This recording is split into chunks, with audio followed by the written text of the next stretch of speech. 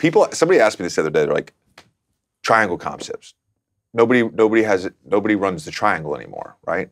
Does it exist in the NBA? And the truth of the matter, there are still concepts that exist. So we don't, the Chicago cut, which was when you throw it in the post, the guard would cut through, screen in the middle of the paint for the big guy. You don't want to switch that. If you do switch it, you know, Pekovic from Minnesota would catch the ball at 5 feet against me and just jump hook, right? Easy breezy.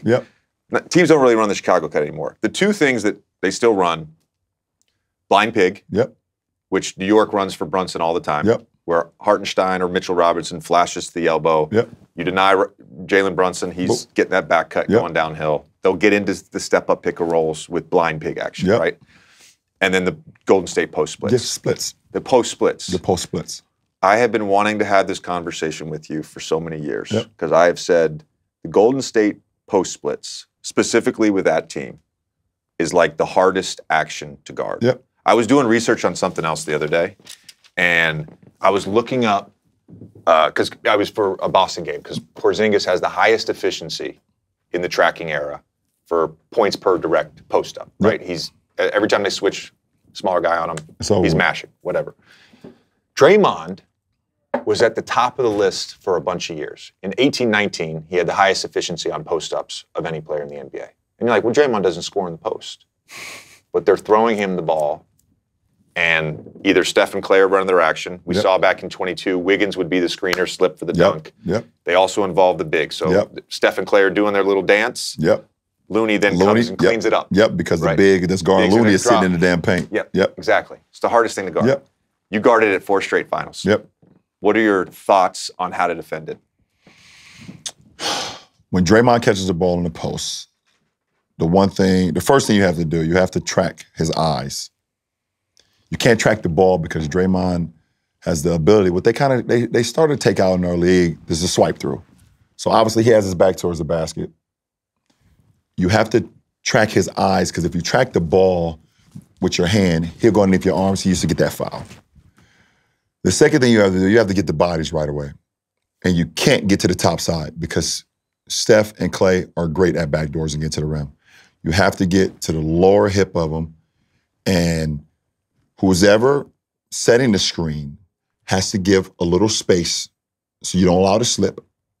And the guy that's guarding either Steph or Clay that's coming off, you have to get to the bottom hip of their shoulder and trail them all the way out. The two most important people in the whole thing is the two guys that's weak side. When they have certain shooters out there, it's very difficult. But 9 times out of 10, when we were playing them in the finals, at times it was JaVale McGee and Iguodala. It was Andrew Bogut, Sean Livingston, Harrison Barnes. When everything went haywire, when it was fucking Kevin Durant over there and another shooter, it was like impossible to guard because you couldn't help from the weak side because now Draymond's such a great IQ player. If you tag from the guy on the weak side, he throws it all the way across court. You can actually see, there's a play that you can watch on YouTube probably where they were taking the ball out on SOB. Side out of bounds. Yeah, not son of a bitch. Sorry, guys. Side out of bounds. And I was getting ready. I was 2-9ing on the strong side because they were about to get into some split action. Steph takes the ball out and throws it all the way to the weak side corner by their bench. And I try to close out to KD because I'm trying to shrink the floor. He throws it from the sideline out of bounds all the way across. I close out, slips, falls on the ground. KD dunks the ball. But back to your point, that I don't understand. Well, I do understand why most teams don't run it because they don't have the personnel. They don't have the personnel. There are certain teams that, like right now, Mike Brown in Sacramento is kind of running some split action. He has those shooters. He has obviously Kevin Huerter. He has the kid Keegan Murray who can shoot the piss out the ball, and also the speed of De'Aaron Fox. They playing a lot of pinch posts with DeMonis, who's now triple-double threat every game. You need a passer like Sabonis. You have to have, yeah. You have to have a passer like Sabonis or Draymond. Yeah, exactly. Like Draymond, Marc Gasol back in his day. Certain guys, obviously Joker, he's one of a kind, but you have to have the personnel. You have to have the personnel. The thing with the post splits for me is like, you can, let's say they involved Looney. What do they call you? What do your kids call you?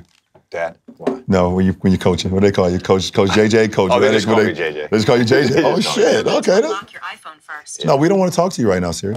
They just call me JJ. They just call you JJ. Okay, you got a good chemistry with your kids. I tell them this all the time. You brought up the flubbing, that ATO play. Yeah. I don't care if you miss a shot. I don't even care if you take a bad shot. I've never yelled at a kid or gotten on a kid for taking any shot. Right. I never have. Now, I may, after a game, be like, hey, we were up 7 with 42 seconds. You didn't need to shoot a contested step back 3. We could have just dribbled the clock out, right? What drives me crazy, though, is when I draw an ATO and then we go out and they forget it. It's like, dude, it's been 10 seconds. My big thing with them now is like, don't worry about what I'm drawing up. Just watch you. That's it. Pay attention to you. That's it. Just watch you. Just watch you. That's you. Anyways, so let's say you involve Kevon Looney or whatever. Yep. And so the big decides to be in a drop back here. Yep. So Steph and Clay, they're up here doing their dance or whatever. Yep. They're going to get an open 3. Yep. Right? Yep. If you switch out with Kevon Looney's guy, I think what's always been difficult for me is someone who's guarded that action. You were talking about body position. Yep. Bro, sometimes it doesn't matter. They're so good. The second you get on that angle, the second you turn your head, the cutting to the basket is the hardest part to me. Yep. Like, I can chase over a screen and get a contest on a 3. But like, they're just, they keep you off balance, which is interesting that you bring up the weak side being the key to the whole thing. But that's like, what you're saying is advanced basketball IQ. You know what? You're saying if I'm guarding Draymond in the post, Kevon Looney is at the quad. They're doing their thing. At the free throw line. They're doing their thing. You're saying that if he has a wide open 3, why not?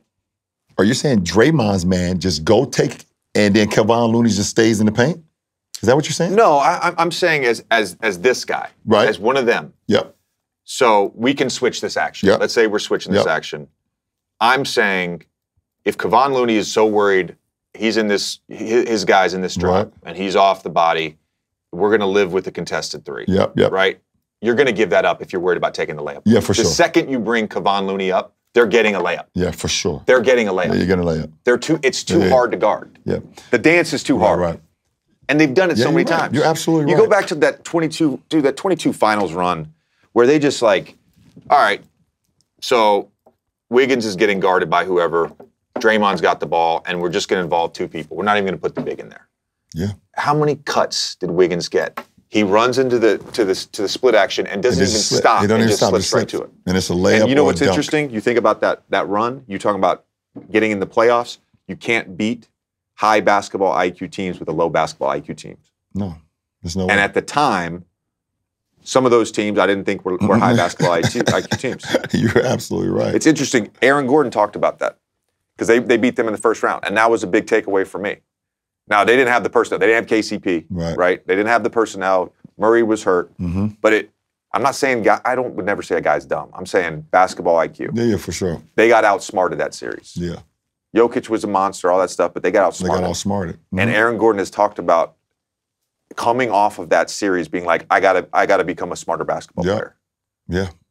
To win at the highest level. To win at the highest level. And he did it.